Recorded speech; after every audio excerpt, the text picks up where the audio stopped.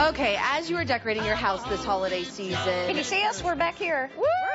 Look at all this. Why not consider using live plants? Poinsettias or poinsettias are easy to add to your decorations, but we know a lot of people are afraid because we don't want to kill them. That's right. That's if you don't have a green thumb, you're in the right place today, because this morning Cheryl Sullivan from Bell Nursery is here. She's going to show us what to do with these plants, how to do it, and then how we can incorporate these plants throughout.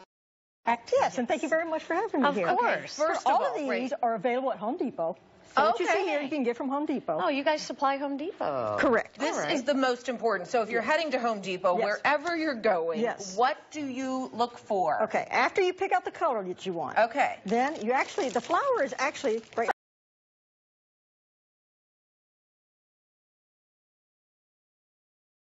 Okay. Make sure they're nice and tight. Not fully open. Not fully open, that is correct. Okay. Leave the plastic up till you get home. Help protect it. Then once you get home, sleeve just slides right off. Okay. You'll want to put it in a location that is not getting heat vents, anything like that.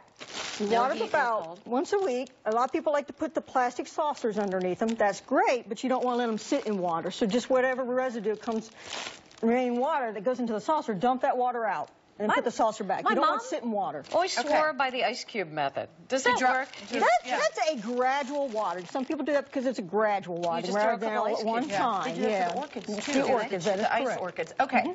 How much water do we need? How often? How much water?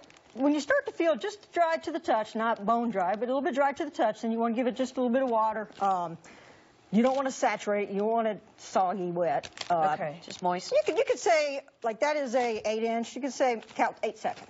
Okay. 8 seconds. And then, like I said, anything that ends up down your saucer, because you want good drainage, dump the remaining water out. You don't want to sit in water. Now, I know you said keep it wrapped in the cellophane, especially with the cold weather coming. That's correct. You should always have it wrapped when you leave a store. That's correct. Okay. You want to keep it protected. If the store does not have it in cellophane, ask for their bags to wrap for it. Yes, correct. So clearly we can't put them outside, right? No, you can't line they the like it between walkway or 65 and 70 degrees. Okay, all right. And indirect lighting. And for us especially, I think the most popular question a lot of people want to know is the myth. Is it a myth? Are they poisonous? Can we have the dogs around the poinsettia?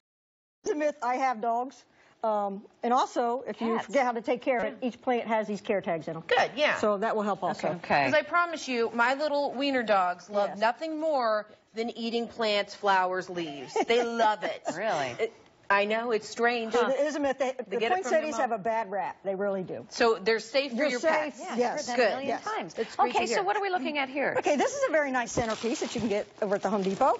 And when you're done with your poinsettia, because they'll go up till about after the first of the year. Okay. And when you're done with that, this centerpiece is interchangeable. So you can take it out. You can get another 6-inch plant and drop it in, which we did one right here beside me. I want to talk about this thing, though. Yes, I buy these every year, and then I say goodbye to them every year because I cannot keep those alive. How do you water it? Probably too much. Into the pot or I go into right the cone? in. Oh, no, I go into the pot. Okay, you water those in the cone. In the cone. In the cone. Down in the middle. Yes. I had no idea. Okay. How do you know how much to give it then? Does it burp? What? You have good drain. You have good drainage. Okay. Okay, and then again, just dump the extra water that goes down into your saucer or whatever you have beneath it. Got it. Because you always want good drainage. So even if you don't have holes in the bottom of your pot, you want to drill some holes in the bottom of your pot. And then quickly, we know we always talk about poinsettias, right? But you have other beautiful colors. The Christmas cactus. Those are gorgeous. Ooh. Again, indirect lighting. Keep them away from the drafts. They will get another bloom on them around Easter, so you'll get 2 blooms a year out of those. Okay. Very nice. Hostess plants. All of these are very nice hostess plants. What a great gift. They're a great gift. And the thing is, look at that. You don't have to just do traditional red if you want. You have pink. That is correct. And this is my favorite. This is the new one this year, the Athena.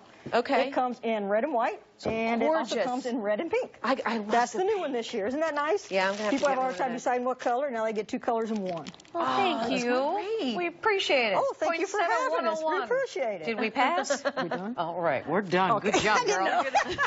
Good job. We are going to make it after all. That one was easier than my first one I've ever done. Oh, so you're doing great. Coming up next, Cameron is downtown. He is going to be checking back in from the State House. The tree lighting takes place tonight. We'll be right back.